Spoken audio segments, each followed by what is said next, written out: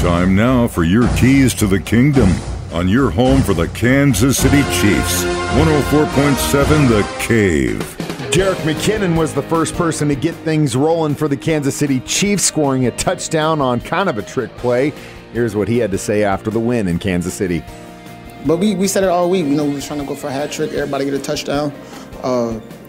Runs got called early, plays got called early for us, and we just maximized the opportunity. Well, that's a tough team. They fought all 4 quarters, and obviously they had a lot going on, within their own team. But we wanted to get back to doing what we do best, and that was being the Kansas City Chiefs. Offensive-wise, the first 2 weeks we didn't look too sharp, so we got challenged by the coaches. We challenged ourselves, and we came out today and got off on the right track. Overall, just more excited at the execution. Whether it's run, pass, I feel like. In previous weeks, we just lacked execution. Today, we came out and we executed, converted a good amount of third downs, and was able to keep, drives sustained. Those are your keys to the kingdom. Brought to you by Dr. Mark Melson, the doc that rocks, now at Springview Dental Care. And your home for the Kansas City Chiefs, 104.7 The Cave.